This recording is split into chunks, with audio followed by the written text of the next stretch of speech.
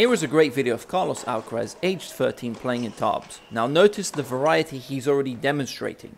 We can see him using a great kick serve to open the court, coming forward and finishing with a drop volley. This is something that's very rare for a junior player to be doing.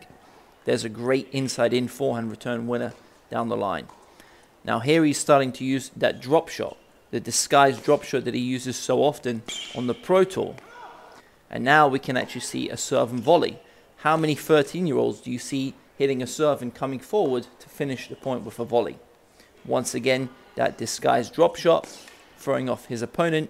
And this is a great point to see him using his defensive skills already. He's slicing, keeping himself in the point, getting back into a neutral position, and then approaching and finishing with that short ball. So he's already a very complete player, even though he's just 13 in this video.